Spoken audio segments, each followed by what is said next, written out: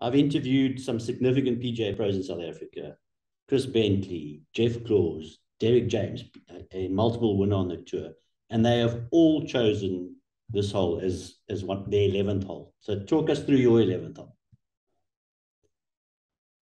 Yeah, the 11th hole, my choice, which is my third choice. It's the 11th on Royal Johannesburg East, which I play often. Thanks very much to Chris Bentley. He's a fantastic host. I'll be there again tomorrow, as I just mentioned. And it's a hole that yesterday the All Blacks got to experience. And I actually asked Chris, how did they do? And he said he didn't hear anything afterwards, only that, as they always say, that they absolutely love the course, which goes without saying.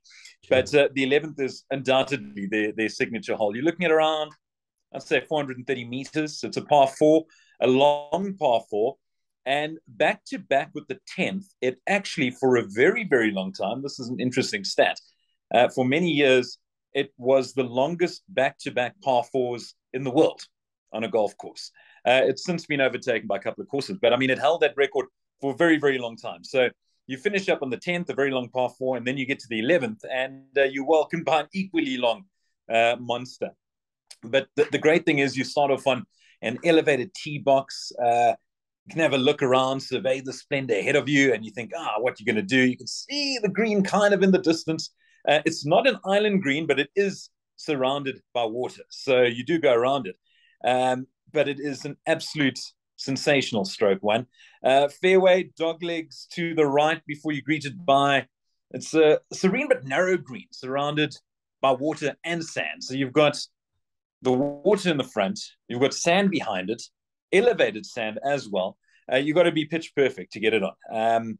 If you get it on there in two, you're an incredible player. Have I got it on in two? I have, but that's because I play the course so much.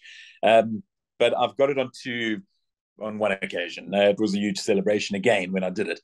But it is just spectacular. And again, because you're on an elevated part, you walk down, you hit a nice drive, dog legs to the right, and then you come around. And I haven't been to Augusta, but it does have very much an Augusta feel to me. I could imagine that's what Augusta would resemble, because again, the East is a parklands course, a woodlands course, so green, a lot of trees. You come around that dog leg, and there you see the green in the distance, but stopping you from getting there is a lot of water in front and a lot of sand behind.